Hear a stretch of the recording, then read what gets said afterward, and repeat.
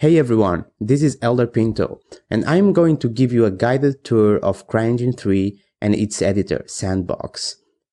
Throughout this training series, I'll be showing you how to create a complete environment scene from start to finish, recording and describing in detail all the necessary steps to bring an environment like this we're seeing here, or any other, to life. So we're gonna start off with with the bare basics like the CryEngine 3 build and folder structure, the editor UI. We're gonna have an overview of the UI and navigation. We're also gonna be looking at how to customize the UI to your own taste, and establishing a good foundation to get started on this scene we're seeing here. After that, we're going to get started with creating a brand new level with both exterior areas and interiors, everything from scratch. We're going to start with the terrain and basic layout and block out.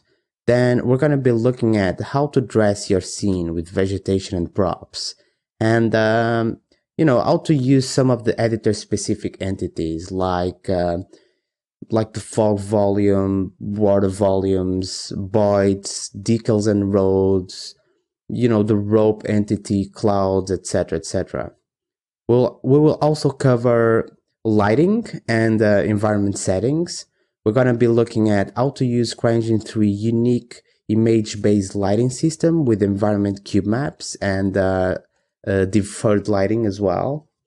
And it doesn't stop there. I'm also going to teach you how to use this, how to not only use the stock content, but I am also going to describe in detail how to create custom content, from decals to roads, terrain textures, particles, materials, and there's even a whole section on how to create a very simple game asset in 3D Studio Max from start to finish with LODs, proxy, custom textures, materials, and get it all in game.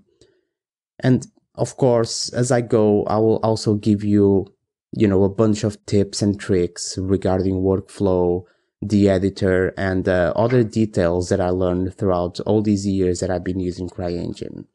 Basically stuff that will be just impossible to do on a written tutorial or documentation.